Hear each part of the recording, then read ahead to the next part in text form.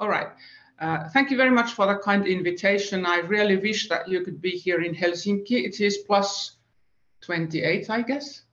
Sunshine, absolutely beautiful weather. But maybe one day we can invite you all to pay a site visit, real site visit in Helsinki, Finland. So you might wonder, what is a Director General of Strategic Affairs and Chief Medical Officer doing here in this meeting?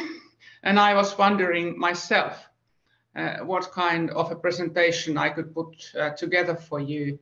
And I found myself browsing through my old presentations, and I picked slides from the presentations during past maybe 2-3 years, and then I added some. So this is sort of a little bit like historical overview of where we come from, and I hope that I will sort of set the stage for future speakers in this meeting, because they will take you through more detailed overviews of some of the pillars of the health growth strategy. So I am a little bit like setting the stage. I will not repeat what Anni already said. I really could agree with her about how we in the ministries view strategies like this. But I can say from the point of view of the health system that this has been a huge paradigm change. If I compare the atmosphere in the health system, say 10-15 years ago, and if you would have raised the issue of public-private partnership, co-creation, co-innovation with healthcare managers and directors, that would have been a little bit like a strange situation, but it's no more. And I think that that's one of the great benefits of the health growth strategy, seen from the point of view of the health system. And as Anni already said, this is one of the very few documents that has survived at least 2 parliamentary elections and several more coalition government changes, and has always been signed by ministers from 3 different ministries. And the latest edition, which was the roadmap, is quite a different document. And I think that it very well illustrates the development of the strategical thinking that we all share from a cookbook type of document to a real strategy. So the phenotype of the strategy has varied over time, but I think that it always reflected the strategic goal of supporting and facilitating the creation and establishment of living ecosystems. They have different starting points, and I picked 2.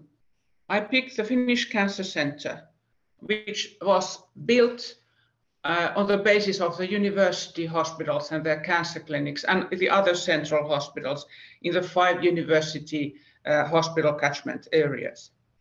So why was this? This was because the main incentive was to overcome the obstacles of geography, the decentralized healthcare system in Finland, and the unevenly distributed population. So this was actually part of the hospital reform and has been backed by the government decree and cooperation agreement between the 5 university hospitals. So this is one of the pillars and is already up and running and recruiting now for the first time the national director of this new network and organization. Another starting point is, of course, research. And so the Neurocenter Finland was university-based. It was coordinated from the very beginning by the University of Eastern Finland. And it represents the desire to be stronger together in research collaboration. So together, these neurocenters or brain disease, whatever you name it, might be stronger. Neither of these 2 approaches, be it based on health system or be it based on academia, is not an easy exercise. You know, this is a very competitive field. And it's sometimes needed a little bit of a push from the ministries and from the political end that these actually came true. So the Minister of Education and Culture is unfortunately not represented here through the coincidences, and they also have the science department. So I borrowed one slide from Prime Minister Sanna Marin's government's program, which Anni actually also made reference to. So to increase the intensity of R&D activities from the current level back to the roughly 4 or 4.5% by 2030. So it used to be about that high, and then there was the collapse of the Nokia, which brought it back down to 2 point something. Without going into details, there's a new parliamentary committee established quite recently to look for the means how we can raise this intensity back to 4 plus something percent.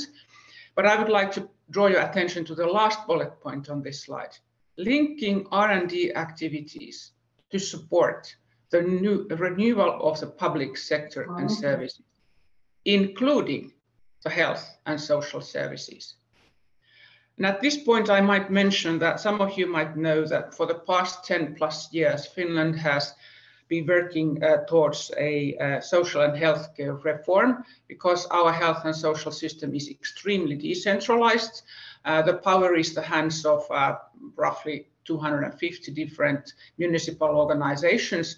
But now, finally, yesterday, the new legislation passed the committees in the parliament, and only the final voting is missing. And we would have the transition to 21 regional organizers of all health and social care, from 250 to 21. So you can understand this is one of the biggest public power changes in Finland during our independence.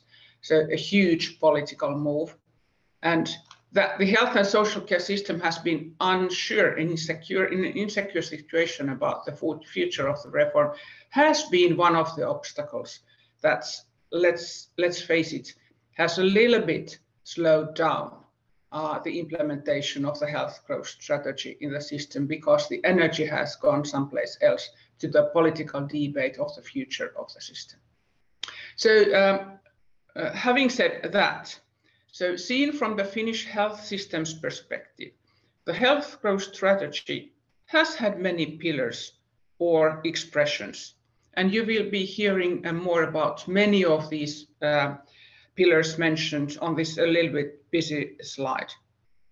But I would say that from the bird's eye view, the growing emphasis has been on creating and supporting the national infrastructures that have something to do with data.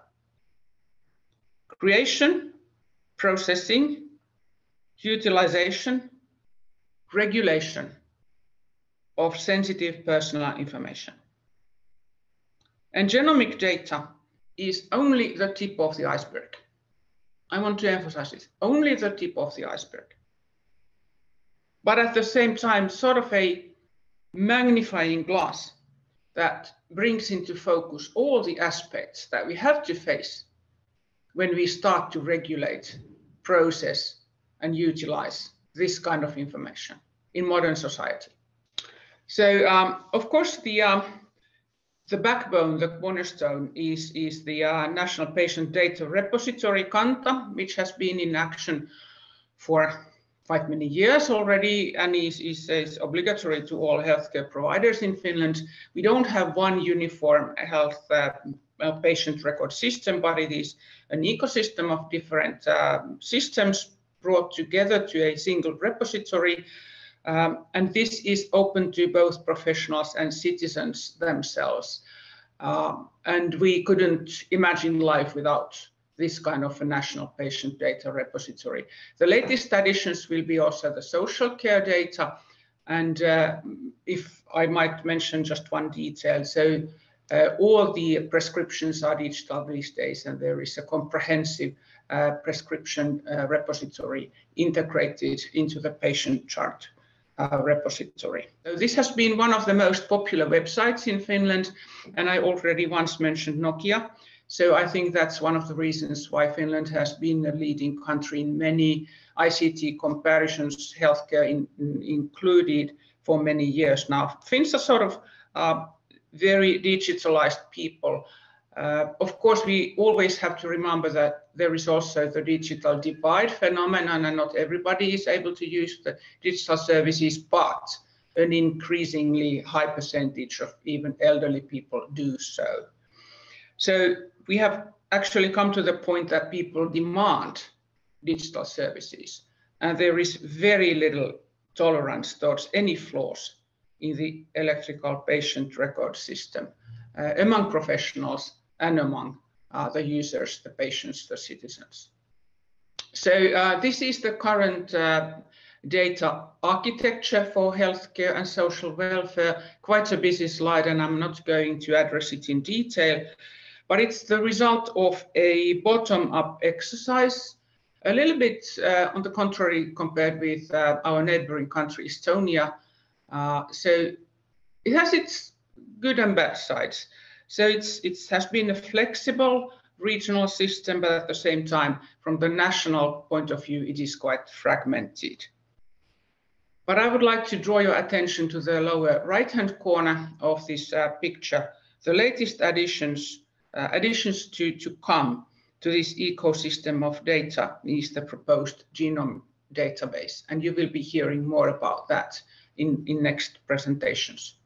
Well, in order to overcome this fragmentation, as well as the fundamental difference between the primary and secondary use of this sensitive personal information, Finland has this legislation on the primary and secondary use of personal data for a little bit more than a year now.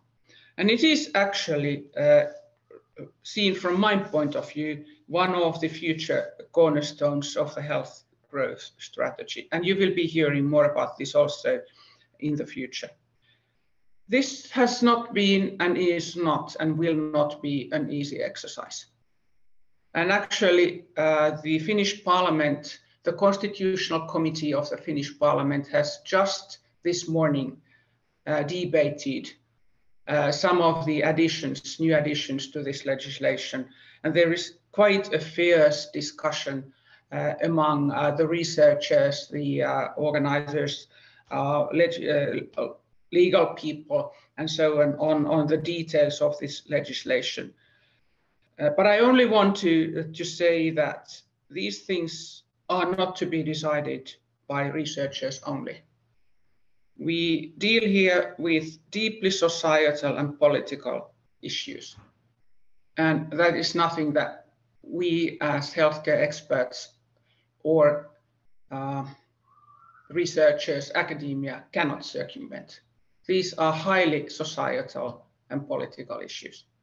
How we handle people's data. And why is this?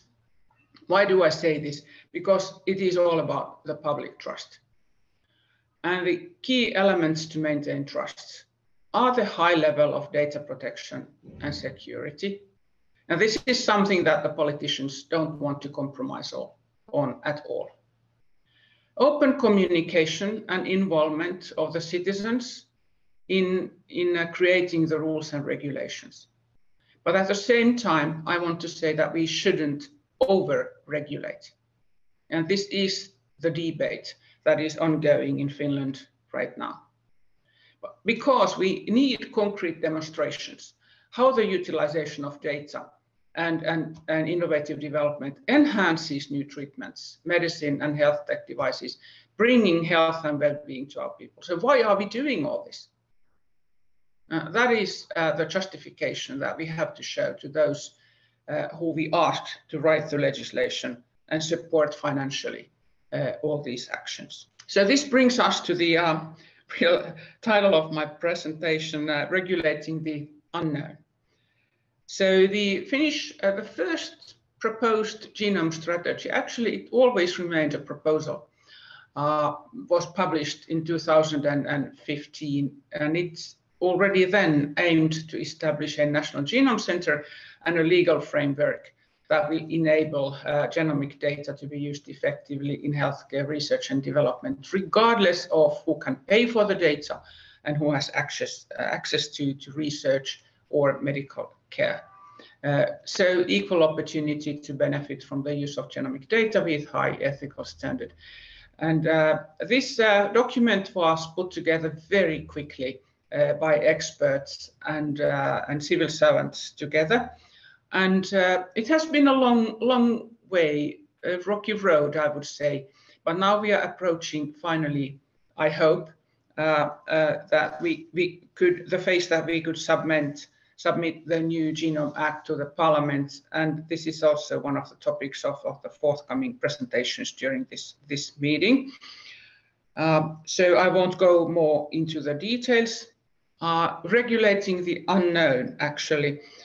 So during our EU Council presidency in 2019, we wanted to raise this issue. And one of the platforms for this discussion was a expert meeting arranged in Brussels called Genomics and Personalized Medicine in Public Health in October 2019. And then the first draft of this policy brief called Regulating the Unknown, put together by the European Observatory, was presented. And then it took some time to finalize the document, which was published in January this year.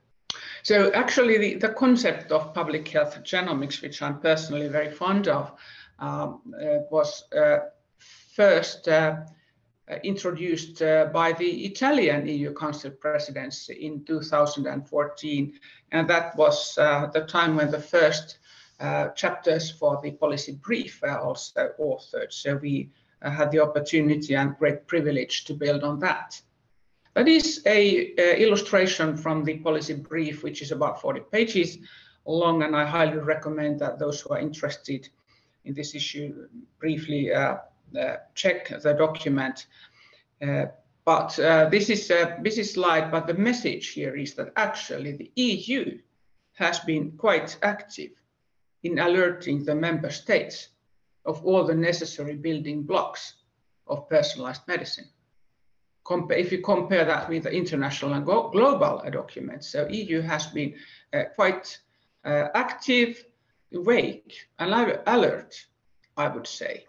And the beyond 1 million genomes is just an addition to that very good sequence. I present the key messages of the Regulating the Unknown policy brief. And the first slide I'm not going to read aloud. You can browse through the text. But the key message here is that who is the target audience of this kind of a policy brief document? Well, it's not just the experts. It's the health system administrators, decision makers, parliamentarians, lawyers, and healthcare experts who are not daily working with genomics. And why is this? It's because the genomic medicine is already here, and they have to face these issues in their daily life. And they didn't learn about this in medical school or nursing school. And we have a huge educational challenge here when we face the introduction of genomic medicine to our health workforce. Public health experts are those who speak to the politicians and healthcare managers. So that's maybe the most important target audience from my point of view, my opinion. But also experts like you, because these kind of texts, they highlight the kind of questions that have been made and will be made when we introduce personalized medicine and genomic medicine to practice and to our health systems. So it was quite a process to get this published. If you browse through the names of the authors, you see here there are some celebrities of public health. And we had quite tough discussions. But in the end of the day, we all signed to this document. So the key messages are here. The benefits of genomics can only be realized in addition to effective regulation. If there is broad societal trust, dialogue, all stakeholders, including industry, but also citizens, are involved in the development. Wider information infrastructure and digitalization strategies in general, so that genomic data can be linked to other information without breaching public trust. But also the policymakers are able and willing to manage the costs of genomics-driven innovation and ensure that benefits give value for money. So I found one slide which sort of made me think of a very important addition to my message. Genomics is not the only type of new data that's being incorporated to traditional patient charts. And COVID-19 crisis has really opened our eyes because it has revealed the need to understand more deeply what's going out there. And there is lots of other types of information that's being collected all the time. And we might not have been able to use in the best possible way when we tried to monitor the impact of the COVID crisis on the society. So analyzing, people's data that's generated by people themselves and up to monitoring dark web can provide us quite reliable and also accurate information about behavioral changes. So, I think the next phase is that somebody makes the question, why don't we make use of all this information when we try to promote people's well-being? So appropriate data governance and prevention of misuse become crucial issues, but also crucial assets to those countries who really can make this happen in a way that is following GDPR and maintaining public trust. So, ladies and gentlemen, approaching the end of my presentation, dear colleagues, I really think that data and personalized medicine, genomic medicine, will transform health systems. This is actually the right-hand side of this group picture is an old picture which I borrowed from Arno Palotier, who is going to speak later during this meeting. But building a sustainable ecosystem that delivers is a joint venture of the government, which is almost always needed, the citizens, companies, authorities, and healthcare providers. And then there is a list of things that we need. Personally, I have to say that being able to promote these things to the degree that the ministry can do, you cannot do that alone as a civil servant, but you need a whole lot of professional excellence, medical, legal, ICT. So if we only in the ministries work in ivory towers, we will never achieve our goals, but we need the expertise, all the available expertise from the country and internationally.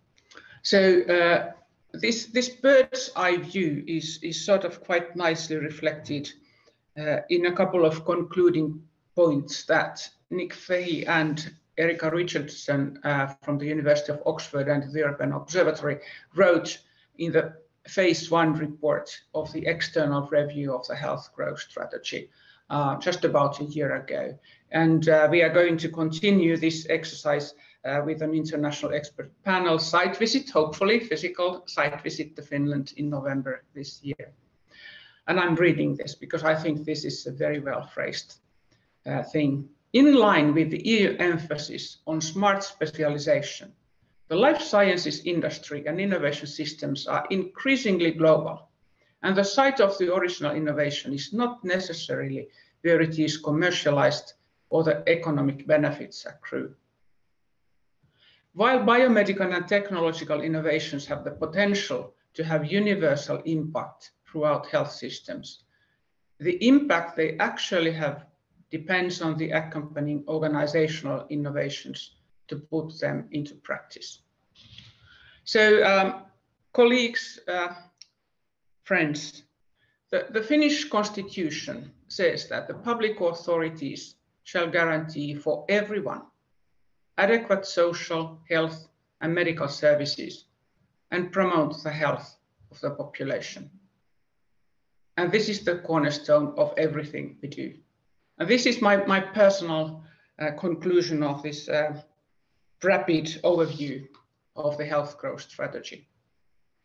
I strongly believe that sustainable implementation of personalized medicine is one of the many stress tests of modern health systems. And it will succeed if it addresses significant health problems. The solutions do add value and are available to everybody who needs them. Thank you very much.